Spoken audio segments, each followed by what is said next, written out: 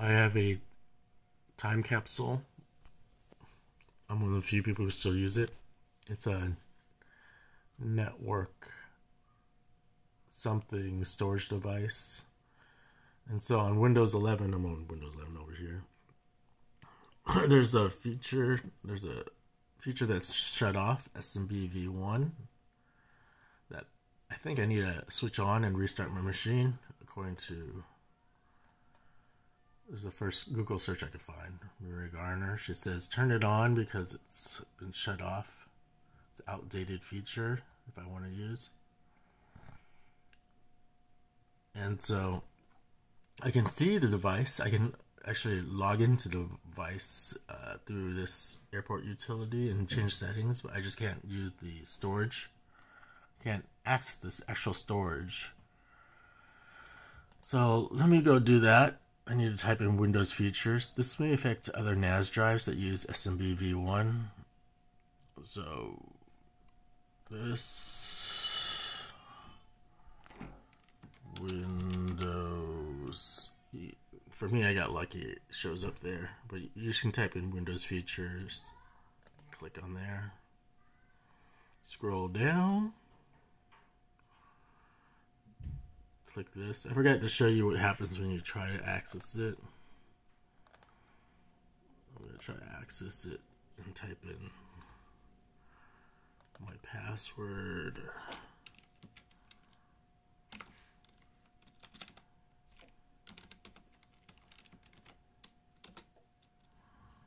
I think for a while, and then it's gonna crash. Gives me this error. Maybe I showed you this already. But anyways, enabling smb1, clicking OK. Hopefully it finds it and doesn't ask me for the disk drive or whatever.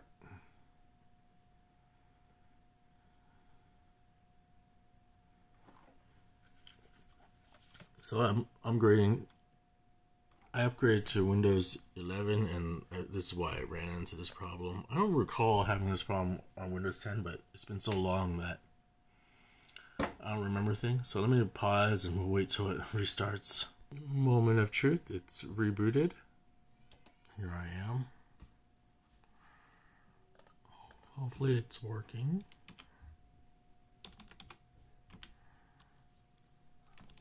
So far, Windows 11 is working fine on this machine.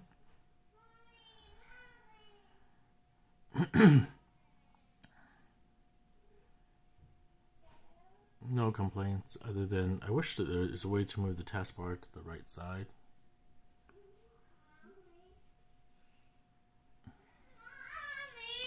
Voila!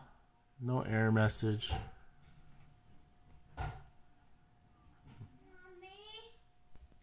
I have Explorer opened, and now I have access to my time capsule.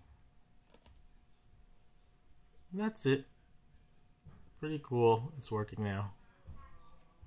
Over and out.